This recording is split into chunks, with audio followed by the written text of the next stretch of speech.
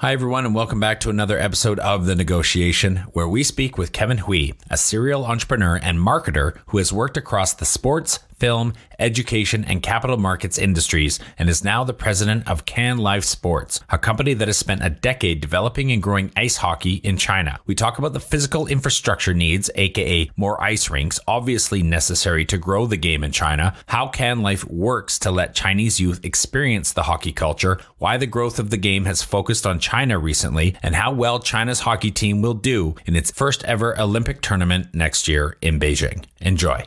That overly competitive culture, truth is not just in hockey. You'll see it here in the school system as well, too. That competition level is traumatizing. It develops their competitive edge, as an adult, whether they go into the workforce or in business. But at the same time, it takes that fun personality out of them. And so, so the idea is we're not just educating kids in the culture, we're educating parents as well, too. Home to over 4 billion people, the Asia-Pacific region boasts one of the most powerful consumer markets on the planet. Not only is it home to half the world's under 30 population, but it's also home to more than half the world's internet users. It's a market no globally minded brand should ignore, but entering markets like China is no easy task. Just ask the likes of Microsoft, Google, Uber, and Facebook. Times are changing, and with the right partners, doors are slowly opening as more and more companies find success expanding into the markets of the Middle Kingdom. I myself spent 8 years in China, mostly as a venture capitalist, helping early-stage tech companies enter the Asia-Pacific market successfully. This show is dedicated to uncovering and examining successful China entry and growth strategies by interviewing the people behind those success stories. My name is Todd Embley, and welcome to The Negotiation, brought to you by WPIC Marketing and Technologies. Kevin, welcome to the show. Thanks for coming on today. No problem. Great to be here. Thanks for having me. So let's start with a quick introduction into who you are and what you're doing over in China. Born in Toronto, then later in high school, moved to the Vancouver area. And so after college, I decided that I wanted something new, something different. So my parents are originally from Hong Kong, immigrants from Hong Kong. I wanted to just explore the Asian culture, the Chinese culture, in a 1 week decision. Meaning I decided that, hey, all of a sudden I think I should go to China, on to Beijing, China, a week later, and haven't looked back ever since. And why Beijing? Well, when I was coming to China, I had a choice between Beijing or Shanghai because I had friends in both cities. But I figured if I was going to go to China, I may as well go somewhere I can really experience the culture. And during that time, Shanghai was already like a very developed cosmopolitan city, and I thought, okay, I can go anywhere for that. And Beijing at that time, they didn't have as many skyscrapers. They had a lot of those little old alleyways. We call them hutongs over here. And, it just had a lot of character to it. And I wanted to fully experience that. And the other thing is, too, they spoke a lot less English in Beijing. And one of the reasons I wanted to come was to learn Mandarin Chinese. And that really helped because there were so many instances where I was forced to remember a certain Chinese word or a Chinese phrase that was used because nobody, wherever I was, spoke English. Cantonese typically comes from southern China and of course Hong Kong. Yeah. Whereas Mandarin is kind of everything north, right? Am I getting that about right? Yeah, exactly.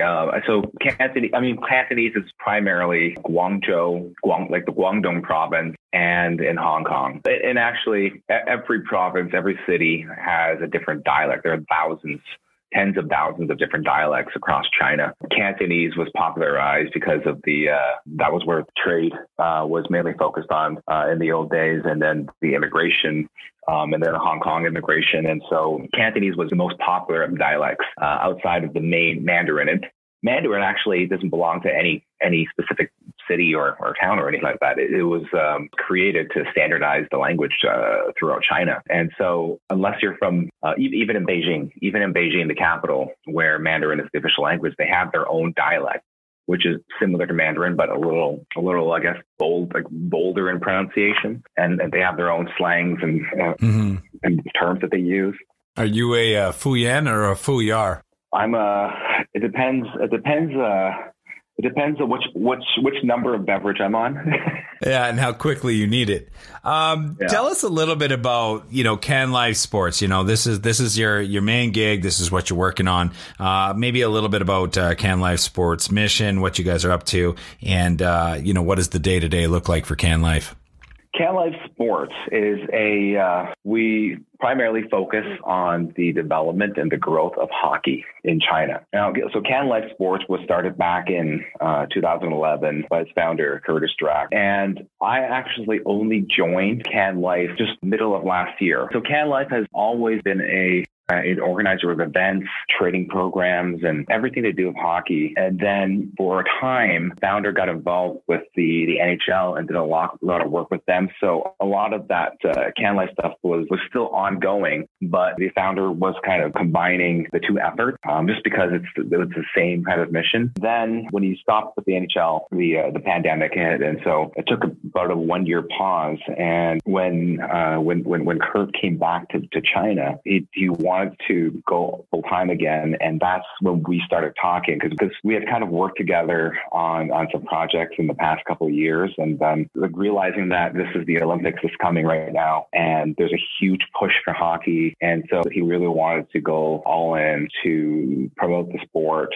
grow the company, and really focus on the long term. And that was at the same time that I was having a small transition in my career as well too. Though I was helping the hockey community in a recreational way, I fully transitioned into a full-time, let's grow the game, grow hockey type of role. So, so right now, starting from last year with the pandemic here in Beijing, or in China, Beijing, started to come down a bit. We were looking at dates when we thought that events can start happening again and people can start gathering again. And we started planning different events. So, we can get a little more into detail of it later, but we just finished doing the Heritage Cup ball hockey tournament with the ISBHS. And then we have one of our pillar events called Hockey Night in Beijing that's in the works right now. And then we have some ambassador tournaments and then U6 tournaments that's being planned leading up to the Olympics, because the content is right now highly in demand, but there's just not enough people, not enough companies promoting it, because people are so focused on the competition of it that a lot less people are focused on the fan experience and growing the actual game itself and growing the fan base and following. So we spent a lot of time working with our clients and our partners in promotional material, planning events, getting them involved with our events, and then also something that I may not talk as much about on here, but developing a lot of technical stuff too, in terms of technology and the processes that are used in developing the kids of tomorrow in the hockey community. That's awesome. I've always wondered, and think deeply about the barriers for a sport like hockey to be able to grow. How have you seen the rise in hockey's popularity in China, maybe over the past decade or so? First 5 years of the last decade, the growth of it there wasn't anything significant. The expat community grew, that's for sure, which I think is one of the things that grew the popularity in hockey. So the expat community kept growing. And so the international hockey community of adults and their kids started getting interest. But what really, really gave it that huge push in interest was the 2022 Olympics being granted to Beijing in 2015. So that was the biggest push. Everybody all of a sudden started looking into what is ice hockey. And that was also the same year that the first Chinese-born hockey player was drafted in the NHL, a guy called Song Andong, and he was drafted by the New York Islanders. And so all of a sudden, there was nothing about ice hockey. And then all of a sudden, you have the Winter Olympics, and then you have the NHL drafting a Chinese player. And so people started to be curious and to look into it. And, it was a spike. It was a huge spike in interest and players and kids joining. But since then, that spike has come down a little bit, and hopefully what we're doing here and what the Olympics is going to do for the industry is to allow it to steadily grow as we go along.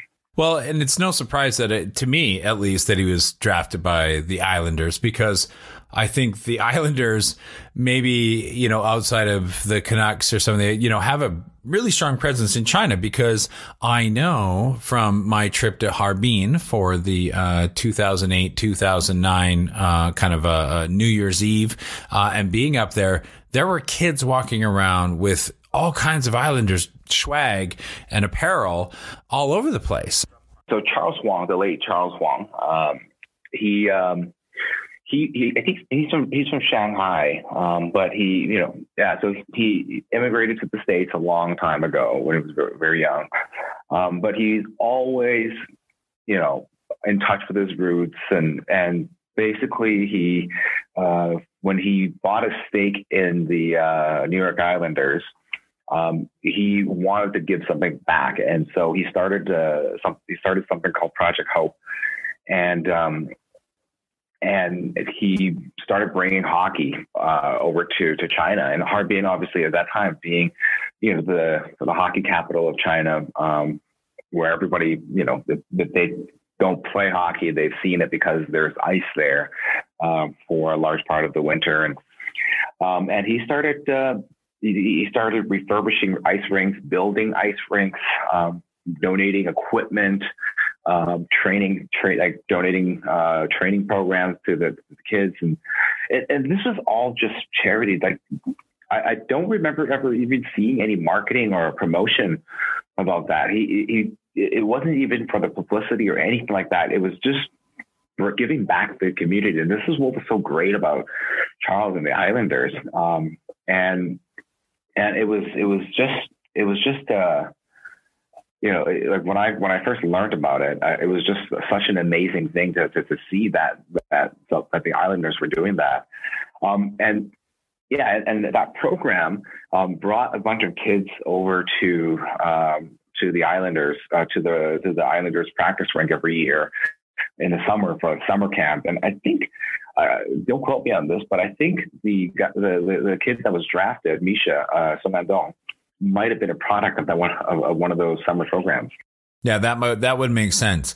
And you were talking about maybe the spike and how it had spiked. So it was growing in popularity at an increasing rate, and it's probably still growing in popularity, but perhaps at a decreasing rate.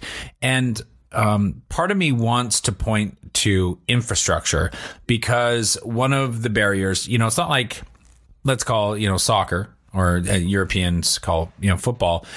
Anybody can play anywhere in the world, at least at some point of the year. Anybody can play. You just something round and you can go out and you can play soccer, right? You can kick it around. So yeah, it's the world's most popular sport, but it's also the world's easiest sport that's available to the largest percent of the global population. Hockey does not have that. There are some serious infrastructure impediments to that kind of growth. And I think, and maybe don't quote me on this, or maybe I'm wrong. But is it potentially the case that the infrastructure hasn't grown as fast as the popularity? Therefore, it was bound to kind of hit a bit of a ceiling as far as how fast the sport could grow.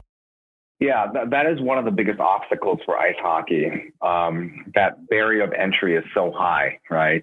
If a kid wants to play hockey, it's a huge investment, and it's not just a one-time investment. It's an annual investment, because kids grow. So equipment is not made locally here, or they may be made locally here, but they're not widely available locally here because they're all foreign brands. So price is high, and every year they grow.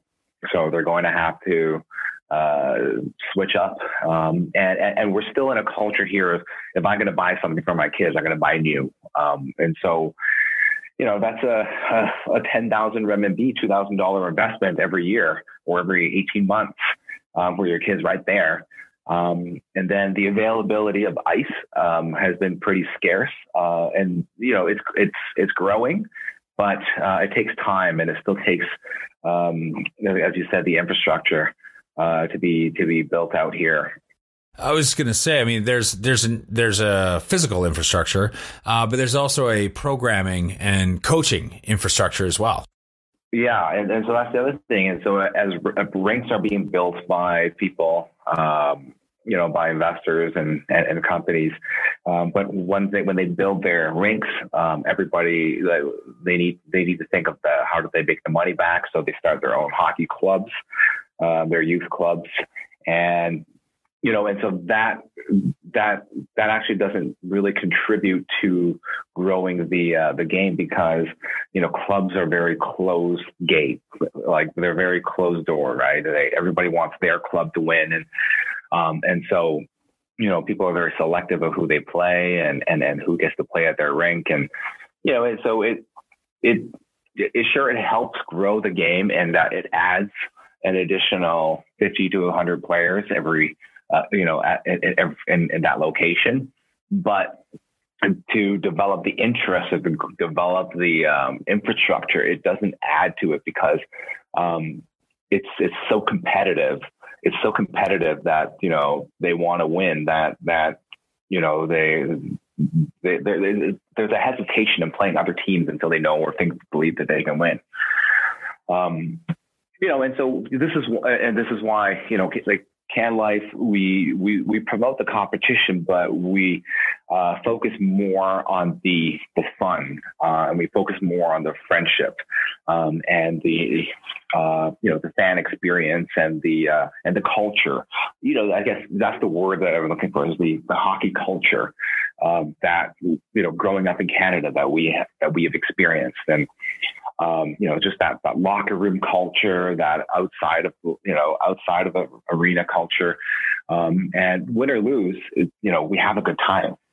How well does that integrate into the overarching culture of young people and what their parents want for them in the Chinese culture? Time will tell. It's if one kid has fun and the other ones are serious, and that one kid is probably going to adopt that serious culture, right? The idea really is to give everybody that experience. It's going to take time to develop, and it's going to take time to do it. And I think we strongly believe that when you get to experience fun, that's something you don't forget. All right, you don't forget, because that overly competitive culture the truth is not just in hockey, but in you'll see it here in the school system as well too. That competition level is traumatizing. It develops their competitive edge, as an adult, whether they go into the workforce or in business, but at the same time, it takes that fun personality out of them. And so, so the idea is we're not just educating kids in the culture, we're educating parents as well too. I'd love to talk a little bit more about the Heritage Cup ball hockey tournament that we did last weekend, over the long weekend. We had the competition, and it was great because there were, I'd say, at least 50 parents and their kids that came out, and they got to experience like such a fun weekend hockey tournament where there was so much competition. There was a lot of chirping going on between the teams, and what does it mean when you say there was a bunch of chirping going on? Chirping is just banter between teams. It's just fun bantering. It's ribbing, right? It's giving each other a hard time. Giving each other a hard lot time in sports. Yeah. Exactly. And, that's just hockey talk. That's just, benches yelling at each other, telling each other they're not supposed to do something, or they're, telling each other to go home. Game's over already anyways, with a 5-goal lead or something like that. Yeah, exactly. My grandpa called. He wants his teeth back. Yeah. And things like that, right? There you go. Good hockey chirps. Yeah, exactly. So, that sounds awesome, because I used to play hockey growing up. You did too. And, one of my favorite, most fun memories is going to those hockey tournaments, you know, even down in like, I remember a hockey tournament in Cowichan Valley or in Coquitlam and, you know, all over the place. It just like so fun. Teams all over the place. Everybody's in their jackets and jerseys and, you know, eating at all the restaurants. Like, you know, how often have I eaten at a Denny's during a hockey tournament in certain small towns? I mean, it was the best. It's the best, right? It's so fun. It's so fun. Yeah. And so these kids got a taste of that. But, you know, in a ball hockey form. I mean, were they on inline skates or was this just sneakers? Was this just road hockey? So this is ball hockey, like street hockey. And so we did this in partnership with the ISBHF. So the International Street and Ball Hockey Federation. And so the ISBHF, they have an annual world championship. So there's such thing as a pro ball hockey, the pro ball hockey tournament nowadays. I don't know. I mean, I think at our age, you know, we grew up where ball hockey was something that you'd play with a tennis ball on a street. So, you know, over the last 20 something years, apparently, this became a professional sport. For those who couldn't skate or had access to ice. For those who didn't skate, exactly. And it's funny because there was a lot of hockey players actually go to ball hockey because it's actually quite a fun sport. And being from Vancouver, I don't know if you know this, but Alex Burrows was like an ambassador for ball hockey. He was like a ball hockey champion. So he would play on the Canucks. And then in the summer, he joined the pro ball hockey team and playing world championship. Like the guy was a stud and on and off the ice. Did not know that. Wow. Yeah. So yeah, he was a great ambassador for hockey in general, I thought. Yeah, he's just a great ball hockey or just a hockey in general ambassador, right? So yeah, he's huge in the ball hockey world, which is very very nice to know. But you know, so the reason why we did the Heritage Cup ball hockey tournament was to showcase the sport, to show China that there is a sport called ball hockey, which is similar to ice hockey, because you know the rules are similar, if not the same, except you're not on skates, and the barrier of entry is minimal, right? It's a stick and a ball, right? A stick and a ball in some dry land anywhere. Right. And so, you know, living in China, everybody lives in apartment buildings, but downstairs, there's always a courtyard, you know, where you can just, you know, bring your stick down and a ball and a couple of friends, and you can, you know, tap the ball around, you know, and, you know, I remember we used to use 2 T-shirts or 2 jackets and lay them on the ground and use them as nets. Right. We don't even, you know, and to me, that feels even more accessible than soccer or basketball, because with soccer, you know, you have to score, you got to kick it into somewhere, and you know, it's you know, unless you're just kicking it to the wall and practicing, right? With hockey, you know, you can set up rules where no shooting, you know, just drag the ball across the goal line, or you know, different things that we can do, and you know, in the play area, it could be any size you want, and there's no limit to it. It's just 1-on-1 or 2-on-2 or whatever it is, you know. And with basketball, you have to have a net set up somewhere at a certain height, and you know.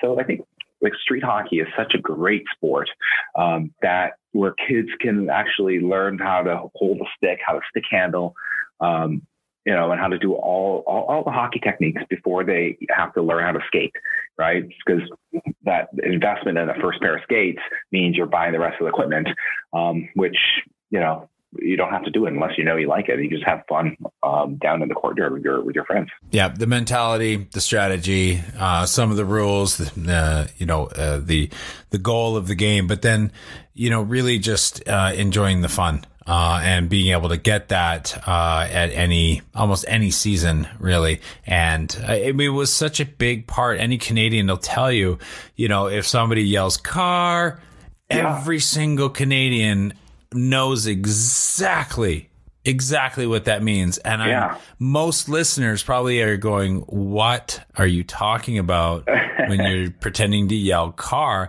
And every Canadian go, street hockey, playing in the street. Someone yells car, people grab the nets, and you walk to the side of the road and let the car go through. And then it's game on, and it's just go time. Just wherever the ball was, somebody puts it down, and then everybody starts going after it again. And that was just awesome. Yeah, exactly. It brings back memories when you just start yell car that way. I know, right? But but China's getting behind hockey to a larger degree than some other sports, at least from what we're understanding. Why has an emphasis been placed on hockey? Well, I think the first thing was the Olympics, right? So hockey being the showcase sport in the Olympics made China really, really focus on hockey and developing the sport. And then also hockey is the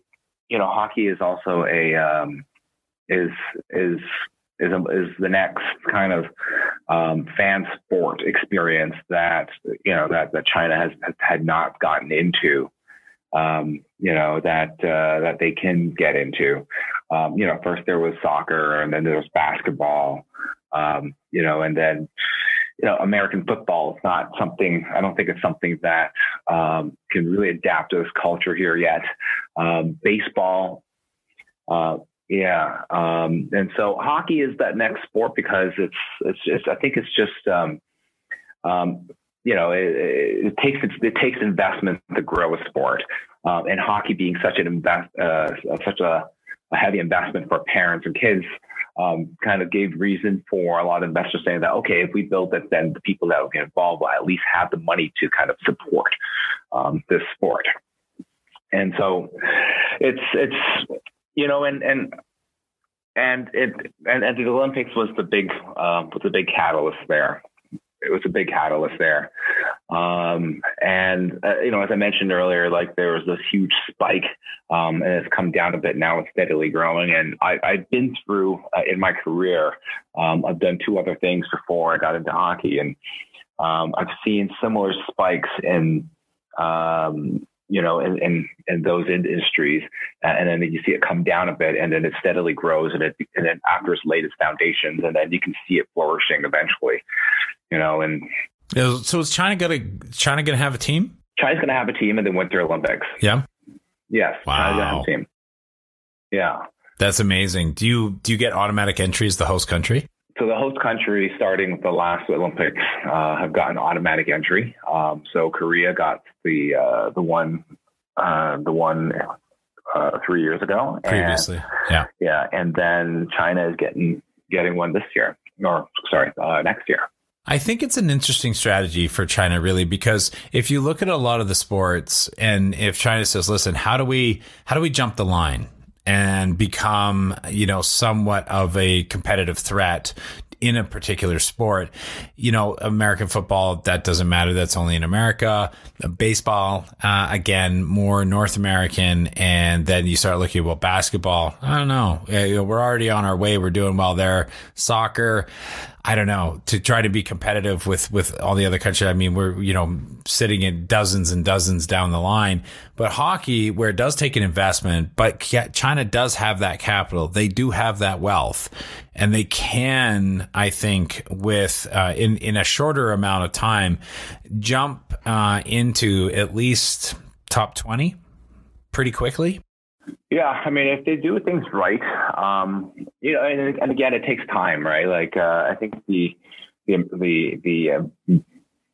time it takes to develop a pro player is 14 years, right? And so, having just started 5 years ago, I think we'll slowly start seeing better players coming out of the system, and as more investment comes in as well too. You'll see, clubs starting to do better, and you'll see the associations trying to like picking up things from overseas. And I think they'll learn a lot during the Olympics watching the other teams play and, meeting the other, organizations, from other countries, the hockey organizations, and as foreign brands start coming in and so like just to kind of jump back a little bit to prior to hockey, I spent 10 years working in film. And, back in 2009, it was a very similar thing when Hollywood was trying to come into to China, and all like movie was of sudden interest, and it was a huge spike. All of these Hollywood companies started coming in. And my role was really to facilitate between the difference between China and U.S. So working with the local companies, local investments, local production teams, and then dealing with the Hollywood teams and Hollywood investments and companies coming in and bridging that gap because there's such a gap in between the way they do things, the way the investment works, and everything like that. And but at that time, there was just so much money being thrown around, and so the interest level just again like spiked like crazy, But then when it came down to actual operations and execution of it, it was just a disaster, right? It was just a disaster, and then all of a sudden that spike came right down. There was a 2-year drought before the companies locally here realized, okay, we have to do things this way properly and figure out our infrastructure. And it took five years plus before the local China infrastructure became solid enough to create their own high level films and production teams and production companies. So altogether, it was a 10-year process for that to become such a high quality industry, right? And so I don't see like, and then the 10 years before that, I was involved in the capital markets, companies getting listed. So I was doing the helping Chinese companies list overseas and on the NASDAQ and New York Stock Exchange, and so that was also a 10-year process for that to become, the way it is today as well too. So, so I don't see hockey as being anything different. It's a new industry, new people, new processes, foreign companies coming in. They don't know anything about here, and people here don't know anything about the foreign way of operating that industry. And so it's about, spending 5 to 10 years just working together, making mistakes, failing, succeeding, failing again, and then creating their own system that's adapted to the international way of operating, but creating it for the local market. I have to ask then, I'm wondering how competitive the China team is going to be at the Olympics, because I know China and they don't like to get embarrassed in any respect whatsoever culturally. Yet I can't think of any Chinese-born player that is in the NHL. So I'm guessing that they are driving, maybe even behind the scenes, got a team, they've got their players, they kind of have an idea of who they want there. And I'm curious if you know what's going on to put that team together, and, are they practicing 18 times a week, or, what's actually happening there? They have a team. They have a team. I think the original plan, there was a Chinese team. There is a Chinese team in the Continental Hockey League, the KHL. But those guys are not going to be playing in the Olympics anymore, because some of these guys were, they're Chinese heritage, and they were similar to what the Korean hockey team does. They were going to get a neutralized citizenship and play in the play in the Olympics, but they have to spend a certain number of days and working in the sort of playing in China. But since the pandemic, they've been outside and they haven't been able to get back in. So they're home based in Russia now, and so all the Chinese guys are all the guys in the some of the guys did play in the VHL or the KHL team or their farm league VHL, and some of them played in the local tournaments, local competitions, and so there are guys around. They're not a terrible team, but my concern really isn't about how good they are or how bad they are. My concern really from the men's side, at least, is that they are in the worst possible group ever. Because in any team, whether it be China or any team, being grouped in the Group A category, which is I'll start with in my opinion, the worst of the three is Germany. But Germany's got some pretty good players on there, and they won the last Olympics, and and they got now they got guys like Leon Draisaitl on the team from the NHL, and then you got USA, which is a crazy roster. If any of the listeners are following NHL, they know they got tons of great players on there. And then the number one team on there is Team Canada, which I'm not even going to go into that because, so being grouped in with these guys, it's a nightmare. Yeah, that's not it's a tough road to climb, tough hill to climb for them, for sure. Yeah. That's a tough group. On the women's side, for women's hockey, how's that looking for them? I think the women's. I don't know the grouping I don't think the grouping is set for the China women's side yet. I think they're still qualifying. However, the women's team actually is doing pretty good. They've done pretty well internationally, and the women's team has historically been a higher ranking team than the men's team. And so I think they stand a much better chance. I can't say how well they're going to do, but I feel that they're going to do a little better in the standings versus the men. Just because, based on the fact that the men's are grouped in the worst group ever to be in as an underdog team. Yeah, for sure. Well, that's unfortunate for the men, but who knows? Great opportunity for maybe the women's team and the women's players to kind of lead the charge and help drive the sport. And speaking of driving the sport, let's talk a little bit about the NHL, the league, the brand. What is their involvement? What is their view on China, growing the sport in China? What is their activity and investment level in participating in growing the sport there? Well, the NHL, the NHL being the primary, league in the sport, that gets all the attention is, in my opinion, they should be the ones that are driving the industry here in China. They, in the last few years, they had put on a couple exhibition games called the China Games. And so those were fun. Those were fun because for us Canadians being here in China, going to an NHL game, it's just an amazing, just the idea of that is amazing. But the thing is they haven't put much money into the market outside of the games themselves.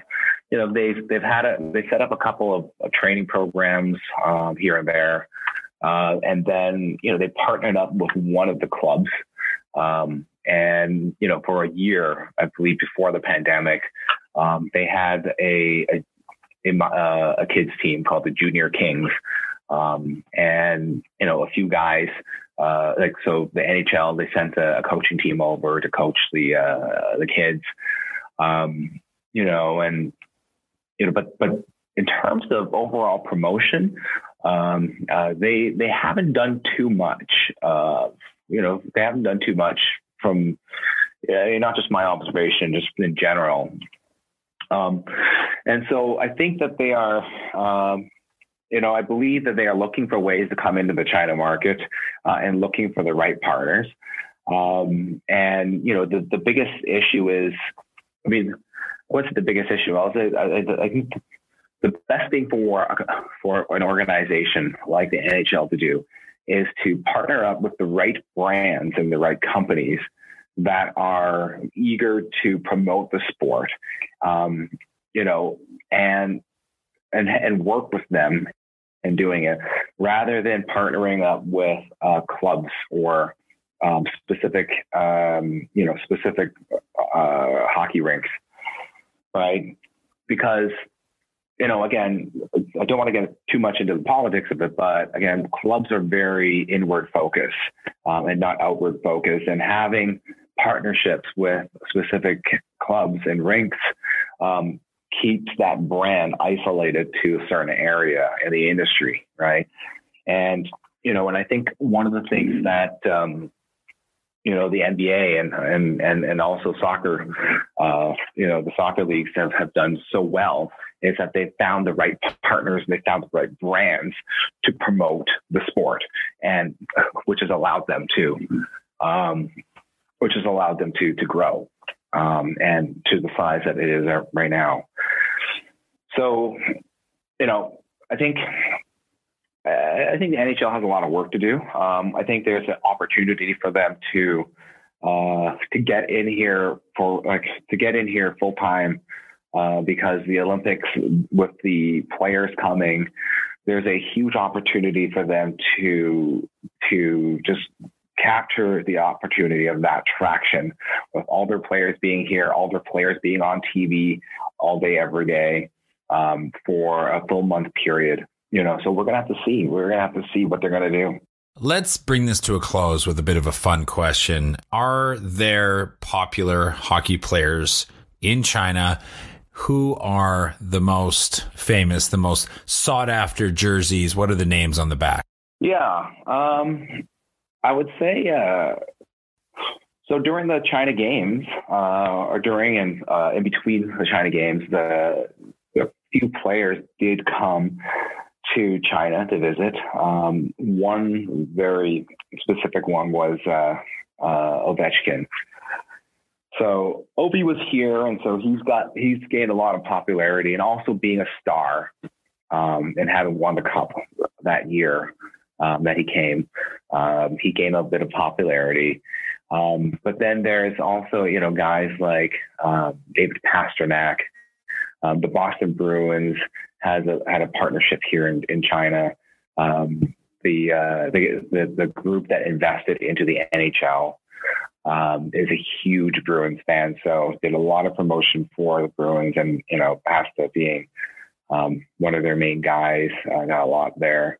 And then you got guys like Patrick Kane, who's a smaller guy, but really good at stick handling and just a really good player. Having a great year. Yeah. You know, so a lot of the kids here who play hockey relate to him, and want to be him on the ice. And so he's got a lot of traction. And, you know, and Crosby, you know, before the China games started coming, Crosby was always one of the most recognized player among the kids. Kevin, thanks very much for coming on the show. I really appreciate your time, and I can't thank you enough. No, thanks for having me on the show, Todd. Growing a company is hard. Doing it in a foreign market? Exponentially so. The best piece of advice I can give you is not to do it alone. When you start looking across the pond for further expansion possibilities, and I sincerely hope that you do, make sure you choose the right partners to do it with.